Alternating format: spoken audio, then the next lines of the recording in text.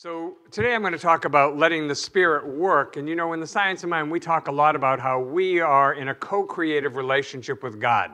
God doesn't just do it to us like, in ancient Greece, they believed that Zeus sat up high on a mountain with a bucket of lightning bolts and would, shoot them down at you if you misbehaved and things like that. So we don't subscribe to that. God doesn't do it to us. We are in this co-creative relationship. So our job is always around us creating the container being our consciousness, so that some greater good is able to come forward in our life. Because the principles never change. The principles that we work with are eternally true. They typify that idea that we talk about so much, that what's true about God is also true about me. Ernest Holmes said this. He said, "Man must become more if he wishes to draw a greater good into his life."